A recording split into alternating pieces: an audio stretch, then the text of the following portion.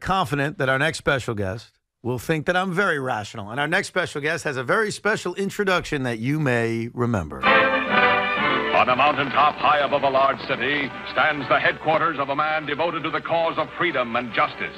A private citizen who is dedicating his life to the struggle against evil men everywhere. Captain Midnight. That's right. Captain Midnight himself, the great Steve Summers. Schmooze, how you been?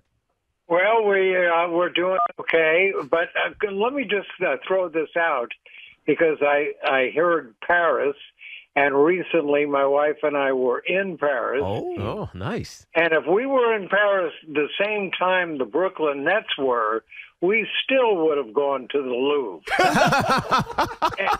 and I will say this, if you ever get to France to begin with, especially Paris, don't order French fries. They're terrible. They're called pommes frites. They call them pommes frites. Let me just say this about the Rodgers and Hamill situation. I think everyone has missed the point. Hamill really offering and sending out the worst insult between the two of them, insulting each other, because what Hamill had to say insulted an awful lot of hamsters when he called Rodgers a hamster-brained quarterback. You know how many hamsters were offended by that? By the way, I think you mean Kimmel, right? Jimmy Kimmel? Kimmel. Yeah, they're right. I'm saying Hamill. It's okay. It's all right. So, Jimmy Kimmel, yeah. So do you travel the world now, Steve? You went to Paris recently. Where else have you been heading towards? Well, that was my wife's idea, and so I, was taken along for the ride. I'm not into museums. I'm not really into being a tourist, but it was an experience, that's for sure. But you did go to the Louvre, you said, and did you see the Mona Lisa? Yeah, well, I did. She looks a lot better in person than any kind of portrait of her, that's for sure. Would you be interested in going to London, England to see the Mets take on the Phillies in the middle of June next season, Steve? Yeah, why are they doing that? And why are the Brooklyn Nets playing in Paris? Well, so that no one pays attention to them there, too. I mean, just to make it very even. I honestly don't know. It's like international football. I mean, why do we stick games in London? Why do we stick games all over the place? They try to grow the sport. Well, I guess the Nets are looking for a French correction.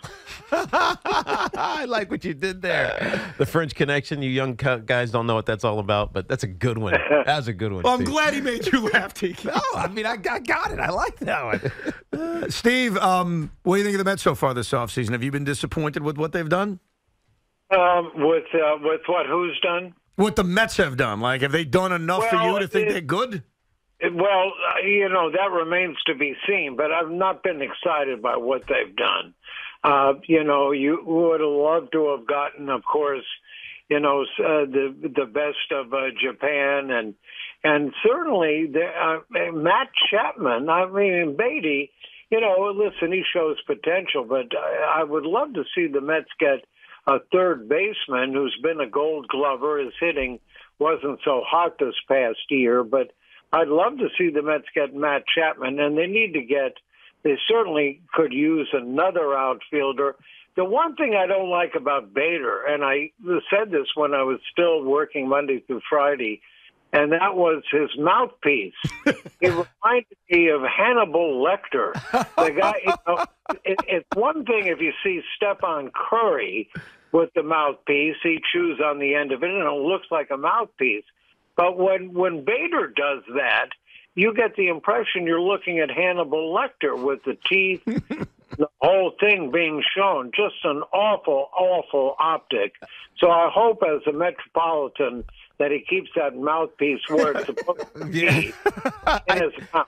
I think he probably grinds his teeth, especially when he's stressed. So he's probably putting it in there to protect the enamel on his teeth. That would be my guess.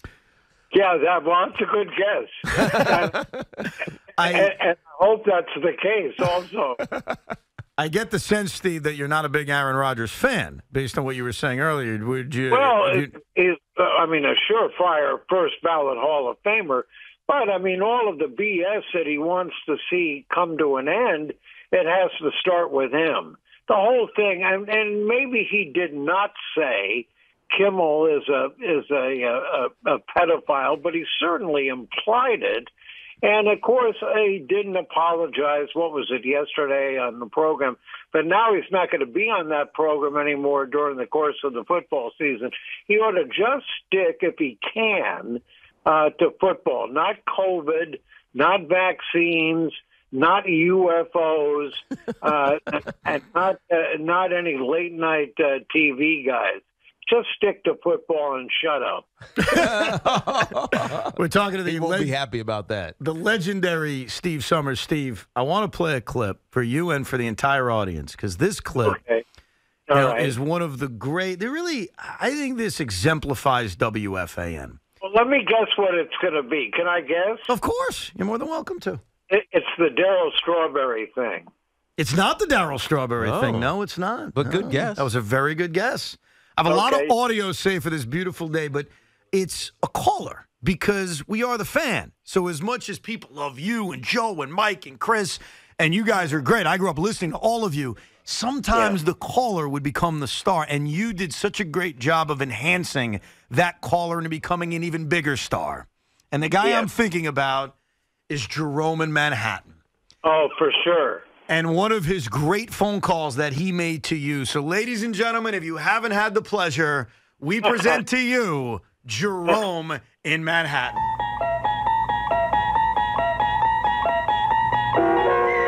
Picture a man sitting alone in his room. No family, no friends, just a phone in the sports section. A man obsessively pondering the fate of the Yanks, Jets, and Knicks. His is a dimension of sight, of sound, but of no mind. There's a rubber room up ahead. You're entering the Jerome Zone. Steve, I am not a happy Yankee fan tonight. They won, Jerome. I know they won. I want to talk about Brian Cashman here. All right. Turn off that song, because I'm not in a good mood. Well, see, as soon as you say that, you get Ray Martell on the other side of the glass, who's a big Red Sox fan. What is Cashman doing letting Jermaine Dye go to Oakland? Now they're going to win the World Series. Will you stop? What, there's another... They need or not. When is he going to realize that justice is injured more than they're saying? I read an article today that justice is not even taking batting practice now. Would you take Dimitri Young? No. Would Cincinnati said they're not going to trade him. Would you take... Well, you don't know if that's... no, that's very possible. Dimitri Young could be gone. Sean Casey could be gone. Pokey Reese could be gone. They need a bat for the outfield. Who's going to replace O'Neill next year? Who's going to replace Nabila? Do you remember that phone call, Steve, by chance? That's fantastic. There were so many like that. What this particular phone call reminds me of, Jerome used to complain with or without medication that he was on. He used to complain about Yankee parades along the Canyon of Heroes. About who was in which car, and because so-and-so wasn't in the first car. And he was the Yankees would win the World Series, and of course he had something to complain about the whole thing.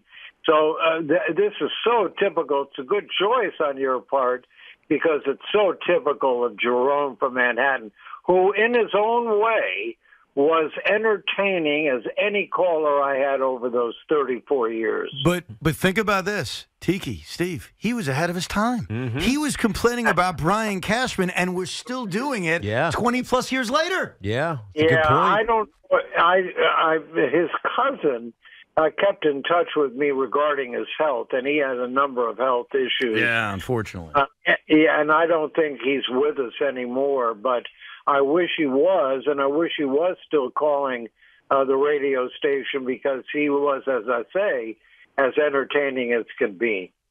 Yeah, you bring up an interesting point about callers because I don't think we take them for granted, but sometimes you don't realize unless you've been doing it for a long time that it's the same people calling, right? You end up developing a relationship. I haven't quite done that yet on on WFAN, Steve, because I've only been on WFAN for 2 years. Sure. I was on the national network for a long time, and we hardly got calls. But but on WFAN, you get calls. People call you regularly. Yeah. They become somewhat friendly with you. You know what I mean? Yeah, well, philosophically, the key to being a good talk show host is also being able to listen. Maybe the record holder for most calls to the station without getting on as many times as he would call during the day was Joe from Staten Island. And he, at one time, I think we were in the neighborhood of him calling. He wanted to be on all the programs every single day. And so he was calling from early in the morning until late night and overnight. And at one point, again, give or take, he may have called the radio station in a 24-hour period more than 1,200 times. Jeez, that's unbelievable. It almost feels not mathematically possible. Right. My God. Steve, I'm curious because, and I remember this as a kid listening, as much as it pained me, because I don't like the New York Rangers, and you do, and you became, in a lot of ways, the voice of the Ranger fan. Yeah. Go ahead. You know, hockey, I mean, nobody wanted, certainly Mark Chernoff didn't want us to talk hockey at all, Boomer notwithstanding. but it was, listen, when you have 9 teams, 3 hockey teams, how could you ignore the kind of history that certainly the Rangers have had and the Devils coming in the, 88, 89, and of course the Icelanders. And it was a great rivalry that went really kind of unnoticed, or certainly not by the hockey fan, but by the general WFAN audience. So we did all that shtick with, ducks and geese and chicks better scurry when I take you out of Missouri. The whole thing between urban and rural and old country road and Broadway and the history of the Rangers and what history the Icelanders had, and their uniforms that reminded you of Gorton's fish sticks, and Mike Bassey, and Sturgeon. And, I just had so much fun. And in the very beginning, it was very controversial, and there were death threats that I was getting in the mail, not emails at the time, because there wasn't emails at the time in the in the late 80s and very early 90s. So the bottom line was, it was Icelander fans were really taking it all to heart. Would you have you been to UBS Arena since it opened up, the new Islander home? No, I haven't. Because I could tell you right now, diehard Islander fan Sal Licata has like an in with Mr. Ledecky. I think he would take you. You could sit in the suite with the Islanders owner, and maybe after all these years, he can convert you like they did Sal. What do you think of that, Steve? Well, first of all, they should be at the Mausoleum. That's their real home. and whether it was Belmont or what you want to call it now, where they play, and also they're not as good a team so far as the New York Rangers, which is, all this has to do with, staying out of the penalty box, and the Icelanders don't have the kind of offense that they wish they had. The Rangers have the offense, but they have lapses defensively, and they're in the penalty box a little bit too much, but they're a very good team. The whole thing is stay healthy, get contributions from all 4 lines. By the time, it seems like 100 years from now when you get into the postseason, where it really matters and really counts, and where more people are going to be paying attention than right now. But hockey should not be ignored, that's for sure. Damn right. By the way, this is very important. Chris Russo chimed in on it. I think every legend who comes on certainly should chime in on it. And that is, do you think Tiki Barber's a Hall of Famer? Do you think Tiki's a Hall of Famer, Steve? Just so you know, yeah, just so you know, absolutely. dog called me borderline. And once Coughlin told him to carry the football along the sideline in the other arm. Right, high and tight.